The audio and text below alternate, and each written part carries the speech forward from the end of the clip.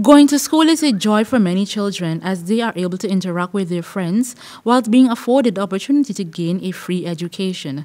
Unfortunately, the financial constraints of many families may be a contributing factor affecting hundreds of children from attending school. Today, Headline News visited the village of Patentia, West Bank, Demerara. Statistics show that the community has an unusually high truancy rate.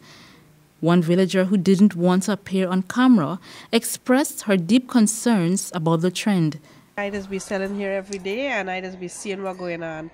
And on my stand, it just be a lot every morning. And when they see I come in, they just move and go to the other stand. But whole day, that just be liming, troubling people, especially the school girls, and them have nothing to do. That is be doing all day, every day. What are the ages of these children? Are it male and female or mostly male? Mostly male. And they like from 11, 12, go on. None of them reach 18. It was quite evident that the children were absconding from school. It was 10 a.m. and we saw several teenagers loitering around the community. This prompted me to inquire why they were not in school. According to one youth, who's a student of the Patentia Secondary School, he was quick to note that it was career day at school and not much work would be done in school. However, his other friends quickly spoke of their parents' inability to provide funds for them to attend school regularly. Well, some of the parents them that we could say kind of little poor, that who we know. But some of the rest, there are no reason the parents going to work and leave them home and them stuff. Patentia was once a flourishing village. The nearby Will Sugar Estate has provided employment for many residents. But things became even more difficult for some residents after the estate shuttered and thousands of sugar workers lost their jobs. Some of the villagers claim that this closure is a contributing factor to truancy. As Headline News further explored the village, we saw children skipping school. We spoke to a family whose 4 children were at home. The grandparents of the young children explained why the children were not at school. Sometimes the mother does have difficulty sending to school because sometimes she don't have things to put in the kit. And I got the big granddaughter there, sometimes the passage is not there. Some days she goes, some days because she's got in reading.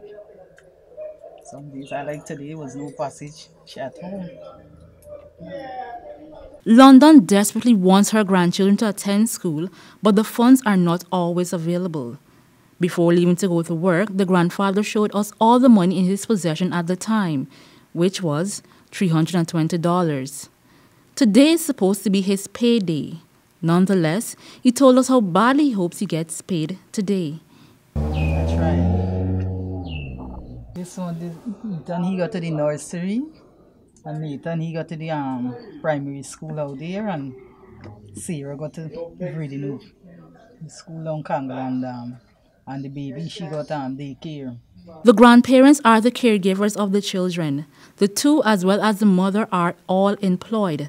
But since the closure of the Will Sugar Estate, life for the children's father has changed, and he can no longer provide for his kids. When the estate was working, things used to be smooth and nice, because everybody get work, and then work and provide things to their family and so. But because these children father used to work at the estate, he used to check in and he used to look them, but he ain't working no more. Are you the only one in this community that may have these challenges? No, you're nobody in this community, but you know, not everybody will come forward, you know, for tell people what really going on with them. But me, no, I just speak.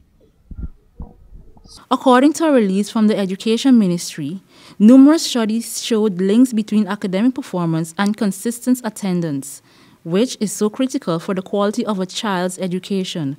Research suggests that children who are frequently absent from school are more likely to be involved or become a victim of crime and antisocial behavior. The type of behavior that is shockingly on the rise, not just in this neighborhood, but nationwide. For Channel 2 Headline News, Esther Sobers. Thanks for watching Headline News. Leave a like or a comment below. And for updates on the latest news happening in Guyana, click the subscribe button.